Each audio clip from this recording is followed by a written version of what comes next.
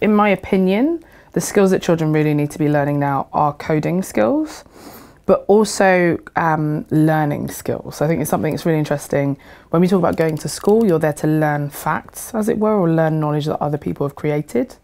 And I think it's quite important that students and children learn how to learn, because it's the sort of thing that actually, once you've left school, you still have a lifelong learning kind of agreement that you're supposed to do. You're supposed to continually learn.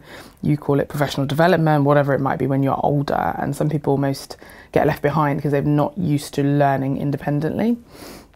So it's almost discovery, exploration. I think that's something else that should really be taught, or at least allowed to flourish within the school environment.